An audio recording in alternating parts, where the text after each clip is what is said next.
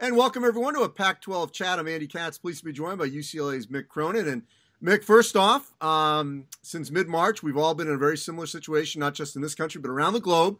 How are you handling staying at home? Well, at this point, I think most people are adjusted.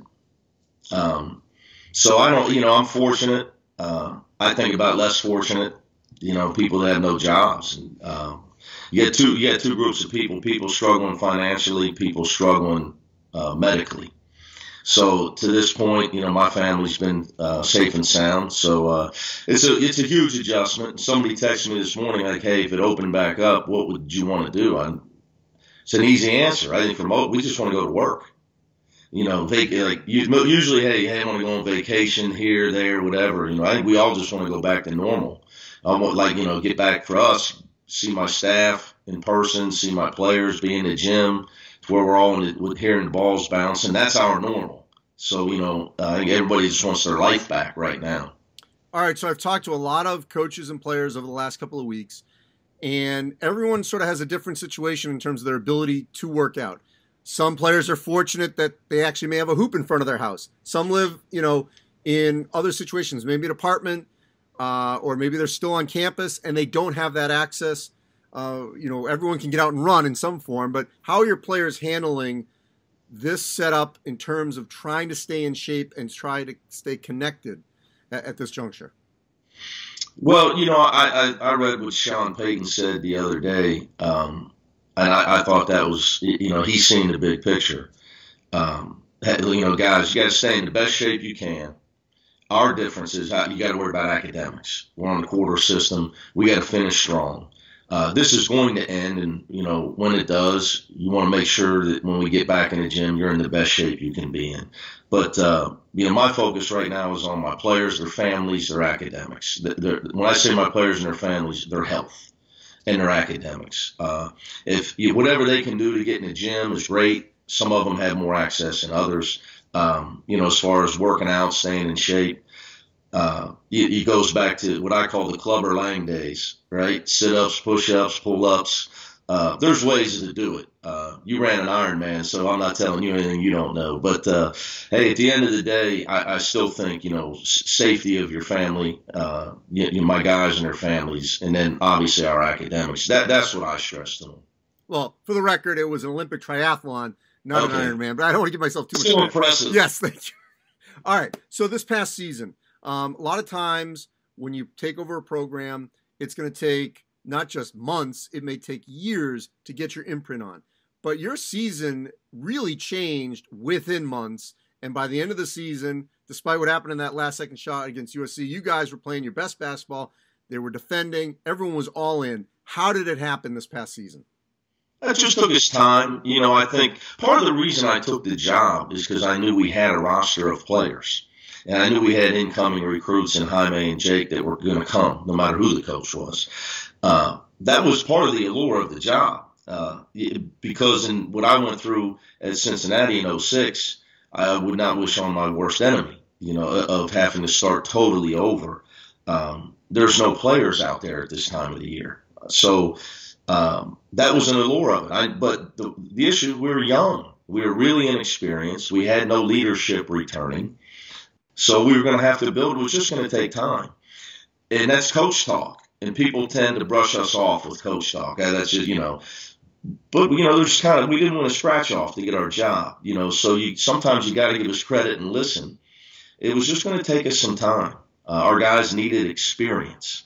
It's not that they decided to start listening in January. They were great all along. They just needed experience. I mean, Tiger Campbell was on knee rehab machines when I got the job. Now all of a sudden I need him to play 35 minutes a game. And he ends up leading the Pac-12 in assist-to-turnover ratio. So it's a tremendous accomplishment on his part. I mean, just an amazing accomplishment. So the players, as they got experience, they developed their ability to compete harder and longer. We were able to start winning games. But practice didn't change. There was no, big, great meeting we had that everybody just decided, okay, we're going to try harder. People who've been around my programs know, our guys, they practice hard all the time. It's really not an option. So I was just really proud of them. I was happy for them. Because this day and age, there's a lot of pressure on kids. A lot of, social media is 24 hours. And as an adult, you can block it out. It's hard to block it out as a kid. So I was just really happy for them. It was fun to be around. It was fun to watch, and to watch them smiling and laughing the last 6 weeks of the year as the wins were piling up. I was just thinking about this. Your own medical situation years ago, where you had to take a forced break because of what was going on with your veins and all that in your skull. Yeah. How much did that change your perspective and basically make sure that you had more patience in something like this? Having a daughter, kids will help you. They help you. I'm not the most religious guy in the world, but I had a guy tell me one time, God does. He's got a sense of humor. So he gives a divorced single dad a daughter that's, an Irish and intense guy. And here you got to calm down and play Chutes and Ladders her whole life. Now she's a teenager, I'm lucky she speaks to me. But, I think any experience you have in life helps you. We would all tell you, and so I'll be going into my 18th year, you gain wisdom, over time. And you learn you learn to pick your battles. And it's not about winning the battle. It's about winning the war. So you learn what battles to fight.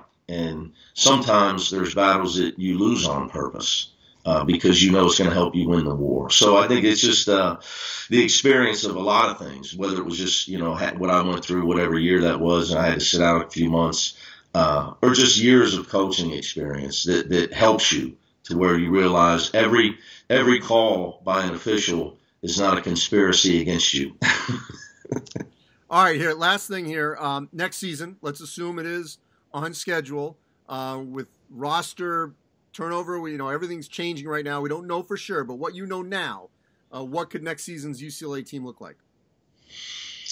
I think no matter what happens, we're going to have, with the NBA draft stuff, we're going to have a good team because we got enough returning pieces. Now, if the roster is totally intact, obviously we got a chance to have a great team. But, that being said, I'm a day-to-day guy.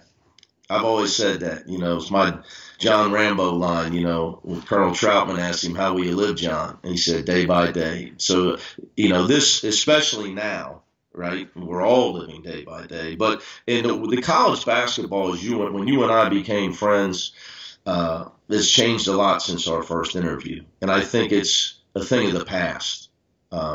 With the transfer rule coming in, with the G League stuff, with the NBA alluring kids, they've convinced kids it's a good thing to be able to use them for cheap in the G League. And if it doesn't work, so what? They just go to the next guy. Right. There was a time nobody would have thought that was a good deal. There was a time Kenyon Martin laughed when somebody said, you could go like 20th in the draft. He laughed at that. Said, why would I do that? I'm going to come back and be the first pick. Like, that was 2000 or 99 would have been that spring. He literally laughed at that. That's 20 years ago. The world has changed.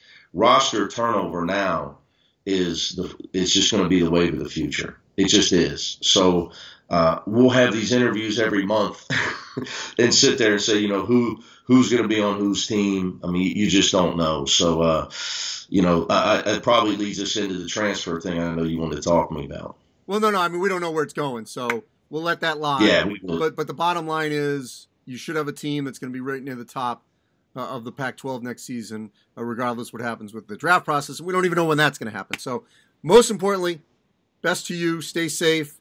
And hopefully we'll talk to you soon about what we know for certain is the beginning of the season. Sounds good, buddy. It's good to talk to you.